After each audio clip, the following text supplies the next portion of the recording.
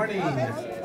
Good morning. Good to see you all. Glad you're here on this beautiful Sunday morning God has provided for us. Go ahead and make your way to your seat, and I just want to welcome you to Mission Community Church. It's great to have you. It's just been fantastic to be meeting here, and this is going to be our last Sunday meeting here at Jim and Debbie Crosses, but I think we should thank them for hosting us and doing Good Friday and Easter and quite a bit, so we're thankful. So many people have been chipping in. I mean, there's so many other servants that are out there doing things, and that included Easter and all that was happening then, so thank you. Fantastic. It is wonderful to be a part of this body of believers, so love you guys, and thank you for that.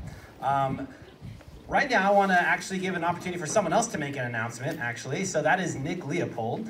I'm going to have him come up and say something that pertains to our young people. So there he is. Here comes Nick.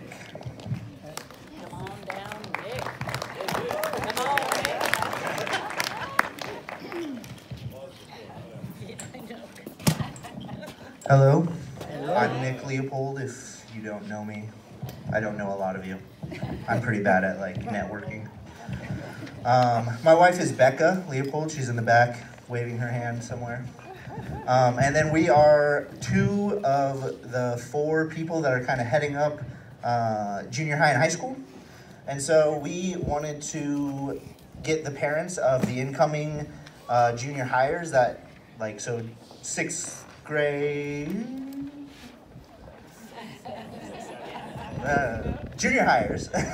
If you were previously in elementary school coming into junior high, we want to make it a priority to meet with you guys, the parents, and then as well as just the current junior high and high school parents as well. So today after church, we want to meet with you guys just really quick, a little 10-minute meet and greet, with some intentions of maybe going into deeper meetings at some point in time. So after the sermon, if we want to meet over by the fire pit underneath the hammock or the overhang thing, that would be great. Thanks. Thank you, Nick. Appreciate that. If you're there for one of our Q&As, the last one we had, we talked about a launch team, and we've got different people that are just serving. They're just servants, and they're giving themselves to different ways and rising up and wanting to help. And so we're thankful for those that are serving our youth. So that's right after the service. Next week, then you're wondering if this is our last Sunday here, where do we go next week? Good question. The plan will be to go to Mike and Jody Niece's home. And so that is information that you should and you will be able to find both on our website and social media as far as their address, if you don't already know where they live. All right, so we're thankful that they're opening up their house and their backyard to us, so we will plan to go there for the month of May. And then we do keep praying for us. Things are happening behind the scenes. We do have things getting pressed to help us move forward legally, and then to be able to get insurance policies and to actually potentially renting facilities. So that is still happening, just so you know. And there's a couple good leads. And so we're excited for one in particular. So we will keep you updated on that as we get more information. But just letting you know that things are happening. Keep praying. We need the Lord to keep moving in it and keep showing up. You guys are awesome. And this is beautiful, isn't it? It's a wonderful, wonderful morning we have. So that is the main thing for location. The one last thing I just want to make you aware of is that'll be different for next week is not just our location, but at 9 a.m., if you already know, the children and the youth do come early. They meet at 9 a.m. and then we have our service at 10. But if you would like to join us for some prayer, we're going to have a time of prayer at 9 o'clock. So you are welcome to come to that, and I'll be leading that up. We'll pray for a good 30 to 40 minutes, and then give us a nice little break to get situated for our service starting at 10 o'clock. So you're all invited to that. All right? Cool. Well, let's worship our Lord in song. With this, I'll hand it off to Jim. Good morning.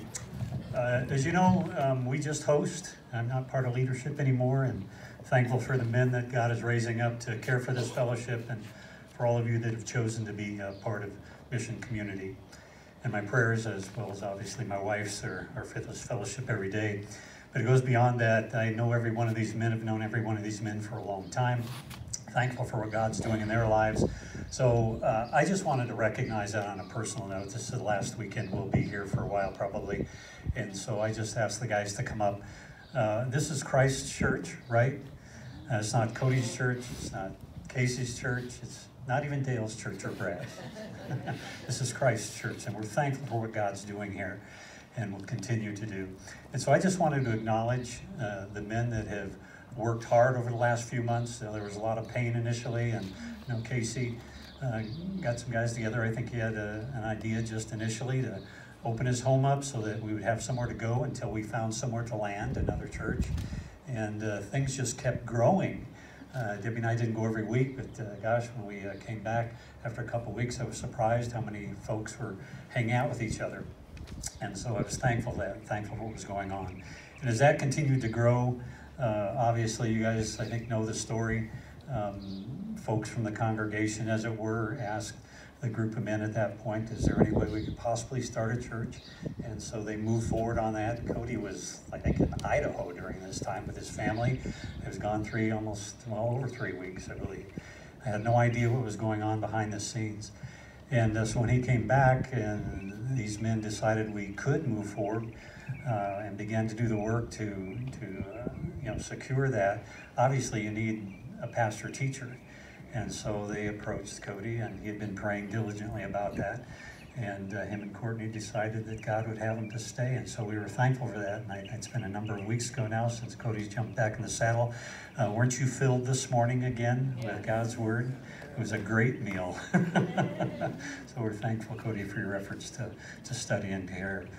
And again, I think a couple weeks ago they shared with you that there's a serving team and a shepherding team. And so everybody from the shepherding team is here, right?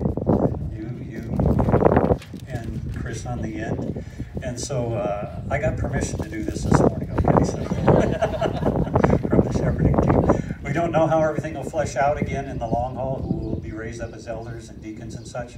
But for right now, the shepherding team, I'm thankful for them. And so what I wanted to do this morning, I saw this in another fellowship, and it impacted me greatly. And it really raised the bar on what the shepherds of this fellowship are responsible for and will do. And this morning we want to present Cody with a shepherd's staff. And it's to remind him of his role and his work here with this fellowship. It's serious, it's a big deal. And so wherever he puts this, in your study, in your bedroom, once you get an office one day, in the corner of your office, when you see that, we just want that to remind you what your role and responsibilities are, again, with this fellowship.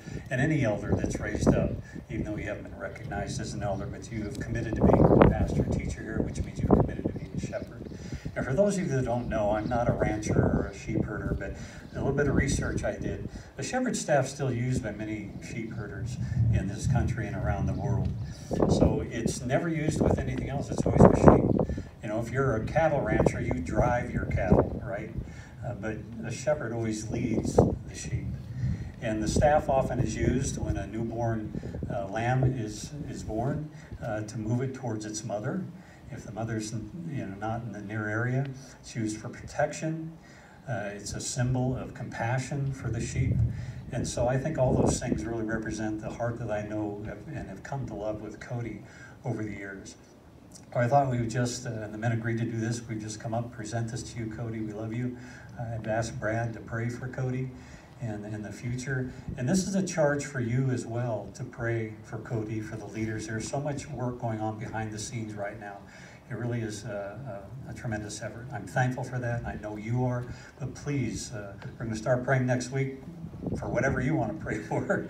But I'm just charging you as brothers and sisters of Christ to remember it's a serious undertaking that we're doing here, that Cody is taking on, and other men.